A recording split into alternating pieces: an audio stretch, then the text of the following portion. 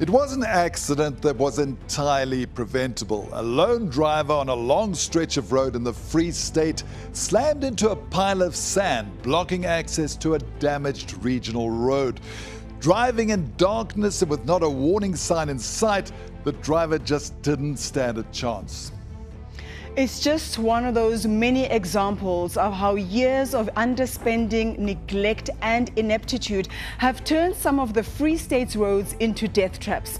And while provincial politicians make promises almost as big as the potholes themselves, some locals are just getting stuck into fixing the issues. Here's 𝗵𝗶𝘀.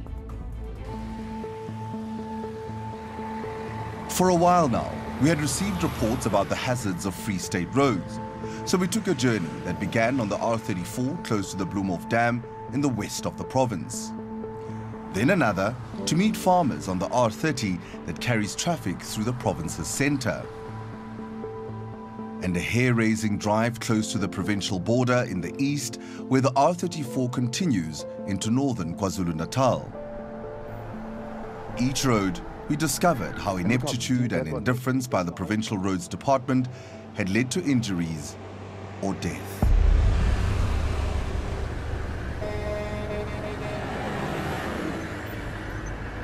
On the last day of May, an icy wind blows across the R34 as journalists await the Premier's arrival. She was coming to inspect the state of this road that had embarrassed her officials when a truck driver filmed his journey. And this video went viral. This is how people have to drive on these roads. Every which way, in the middle, next to the road. You can't even drive next to the road anymore. How ridiculous is this? The truck driver lambasted the Free State ANC for destroying the roads, mocking the politicians' blue light brigades. He has a point. The Free State Premier doesn't travel light. And her inspection of the road with MEC William Bolwane was confined only to the first potholes of the 12-kilometer stretch in the trucker's video, conveniently leaving out the far more embarrassing section.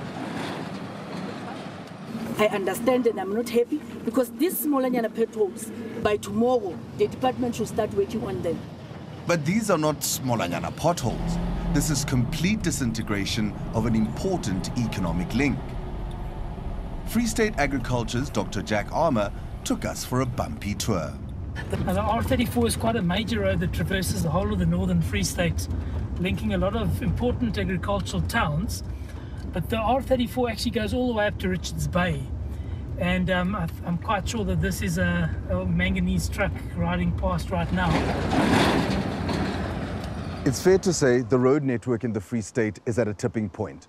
The question is, can the Premier and her team bring it back from the brink? 7 months ago, MEC William Bolwane moved from agriculture to police, roads and transport. If the road network gets worse, he's the politician to blame. Most of our roads in the Free State, their lifespan has lapsed, so they've aged, they need to be redone. But he has neither the 20 billion rand nor the skills his department require. Right now, there aren't even enough grader operators. His former MEC outsourced maintenance to inexperienced contractors, costing 736 million rand over 3 years with little to show for it. We don't do these shabby works. We don't do the thing that will come back to us again after we have left government. So I want my legacy to be on these roads. 𝗀𝗃𝗏𝗏 represents the Free State in the National Council of Provinces on behalf of the DA. He has been probing where and how roads money is spent.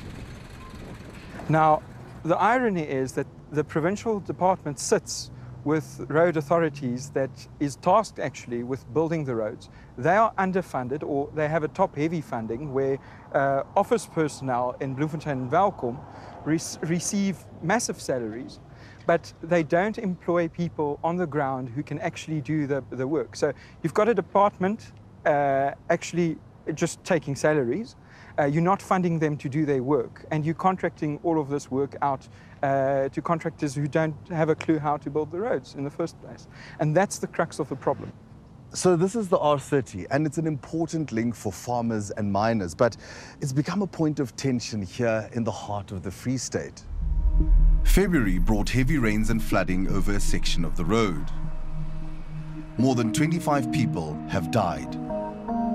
Some drowned when a bus, taxi and cars aquaplaned into the water. There were 50 accidents, so 𝗶𝗵𝗶𝗶𝗴𝗶 just closed the road. But that had a devastating effect on the local farmers because they couldn't get their grain to the silos. 𝗃𝗂𝗃 is a local farmer. Why is the anger directed towards the Free State Roads Department? Hoekom? Ons voel van die begin af het hulle nie genoeg gedoen om die probleem aan te spreek nie. Die pad is eenvoudig net toegemaak, toe ons klaar daaroor, toe is hy weer oopgemaak. Ek dink in totaal was daar 8 tot 10 keer wat die pad oop en toe was. En ons probleem is nou word die alternatiewe roete gery. The alternative route is this 18-kilometer back road which the farmers maintain at their own expense. Suddenly, it was carrying mining trucks moving at high speed and slow-moving farm vehicles. That caused further accidents. In May, fed-up farmers blocked the road for an hour to make their point to government. Ons het 'n doodloopstraat bereik met die paaieraad. Ons het voorstelle gegee, ons was gefrustreerd, maar ons het gevoel die ouens hoor ons nie. The road level of the flooded R30 was then raised by a private company at their own expense with permission from the province, and it was reopened. But Dr. 𝗀𝗃𝗏, who liaises with more than 3,000 farmers in the province, says what came next was just as dangerous. Bulwani's department erected sand barriers to try and stop drivers accessing the road, but with insufficient signage that couldn't be seen at night, it was an accident waiting to happen.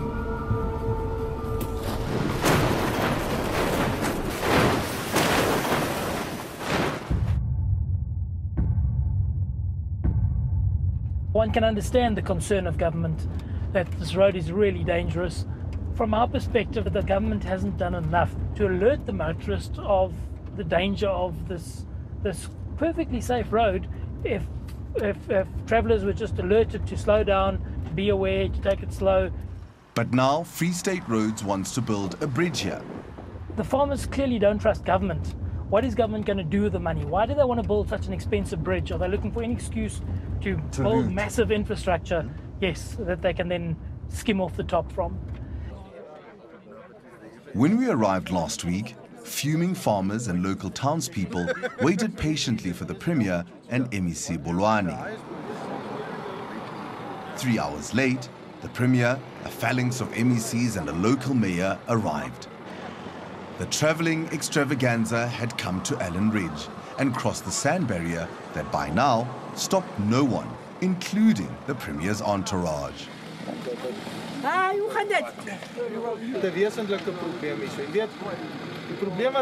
The farmers came straight to the point.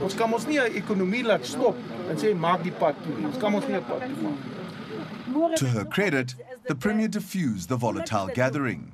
We know that without you, the economy of the Free State is nothing. That is why we have decided that we must meet with you. 𝗃𝗃𝗃𝗏𝗃. The Premier reminded the farmers that every death is a claim against their department, and she set up a task team meeting with her officials and farmers. What we are saying, we can hear it. We don't want to lose economy, but we also don't want to lose people's lives. Our final stop was in the Eastern Free State on the R34, punctuated with potholes and sadness. It links the small towns of the Free State to northern Natal.